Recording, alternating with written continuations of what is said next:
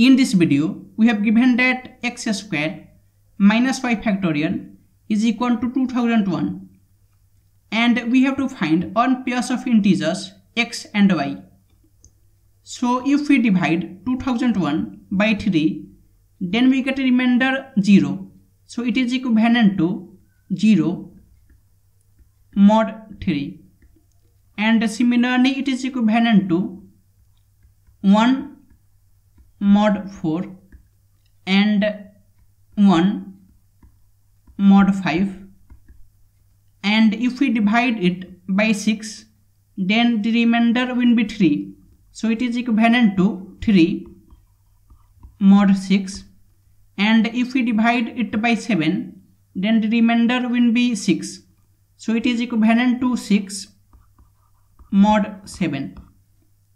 And now 0, 1 are perfect squares, and 3 mod 6 is equivalent to 9 mod 6, and 9 is also a perfect square. So these are the quadratic residues, but 6 is not a quadratic residue of mod 7. If you don't know what is quadratic residue, then I will discuss it later in this video. So here for y greater than or equal to 7,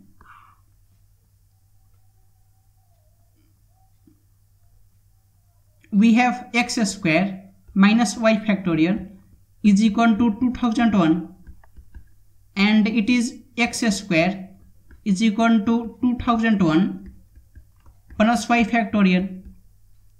And now for y greater than equal to 7, 2001 is 6 mod 7, and for y greater than or equal to 7, y factorial will be 0 mod 7. So we get x square is equal to 6 mod 7, and since 6 is not a quadratic residue of mod 7, so this is not possible. So we get y is less than 7,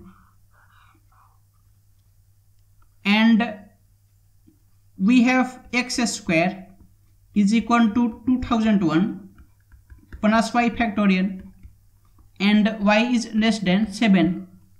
So x square can be equal to, for y is equal to 1, it will be 2002. For y is equal to 2, we get 2003. For y is equal to 3, we get 2007.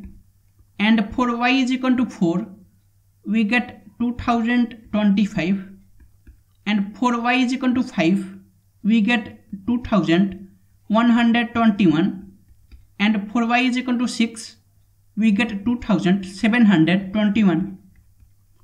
And now 2002 is not a perfect square, and similarly 2003 and 2007 is not a perfect square, and 2025 is equal to 45 square, and 2121 and 2721 is also not a perfect square. So we get x square is equal to 2025, or x is equal to plus minus 45, for y is equal to 4. And now we get x and y is equal to 45 and 4 and minus 45 and 4. So these are the two values of x and y. And now if we discuss quadratic residue,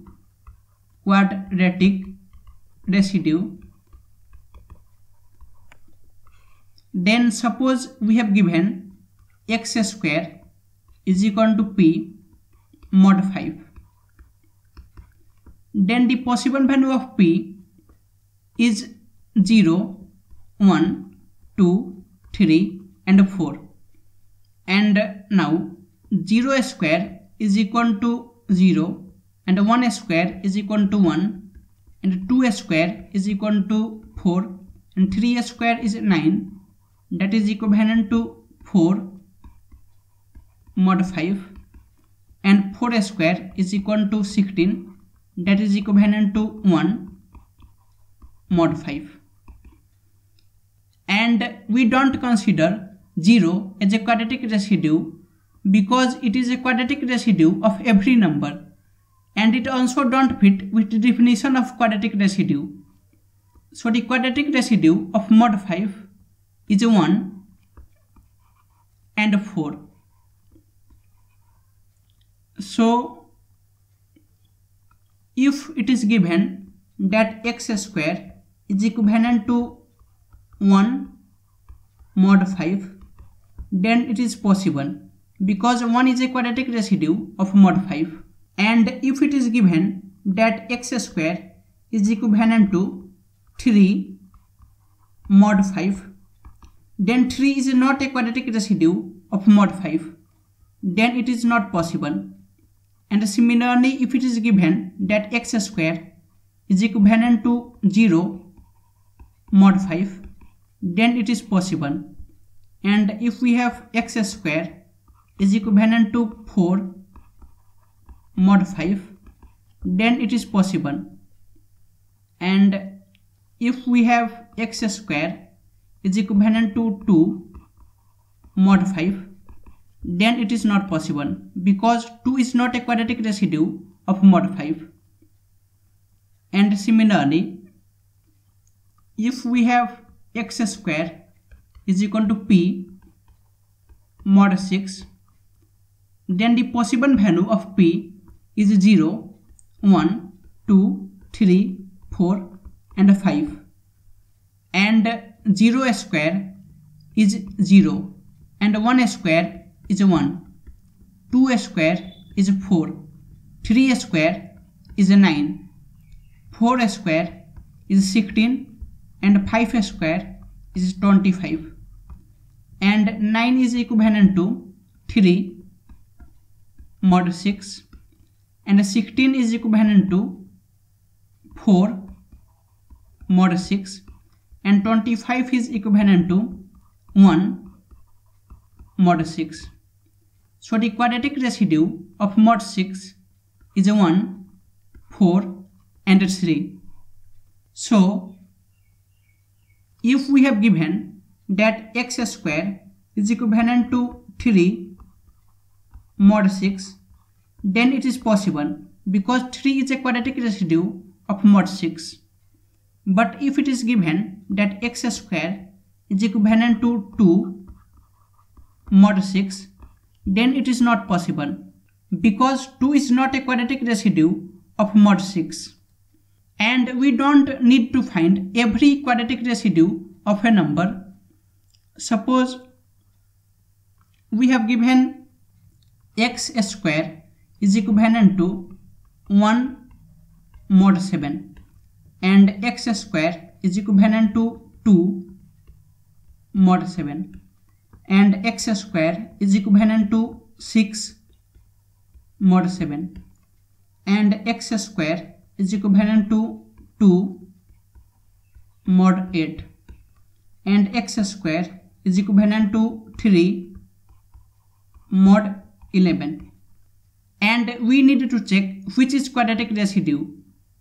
So 1 is a perfect square, so it will be a quadratic residue, and for 2 is equivalent to 2 plus 7, that is 9 mod 7, and 9 is a perfect square, so it will be a quadratic residue.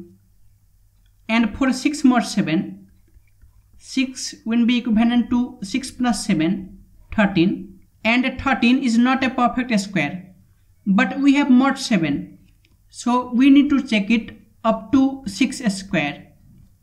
So 13 is equivalent to 20, and it is equivalent to 27, and it is equivalent to 34, and the next number will be greater than 36, and before 36 we don't get any perfect square, so it is not a quadratic residue. And here 2 is equivalent to 10 mod 8, and it is equivalent to 18, and here we need to check up to 7 square. So it is equivalent to 26, and it is equivalent to 34, and it is equivalent to 42, and the next number will be 50, that is greater than 49, and before 49 we don't get any perfect square, so it is also not a quadratic residue. And for 3 mod 11, 3 is equivalent to 14, and it is equivalent to 25 mod 11, and 25 is a perfect square, so 3 is a quadratic residue of mod 11, so it is possible.